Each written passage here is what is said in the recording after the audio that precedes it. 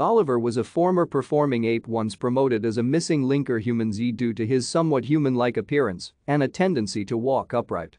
Despite his somewhat unusual appearance and behavior, scientists found that Oliver was not a human-chimpanzee hybrid. Oliver was acquired as a young animal in 1970 by trainers Frank and Janet Berger. Supposedly, the chimpanzee had been caught in the Congo. Some physical and behavioral evidence led the Bergers to believe Oliver was a creature other than a chimpanzee, perhaps a human-chimp hybrid. Oliver possessed a flatter face than his fellow chimpanzees, was in the habit of walking bipedally rather than on his feet much more often than his chimpanzee peers, and may have preferred human females over chimpanzee females.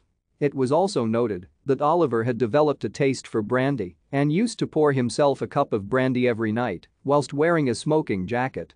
In a December 16, 2006 Discovery Channel special, Janet Berger stated that Oliver started to become attracted to her when he reached the age of 16.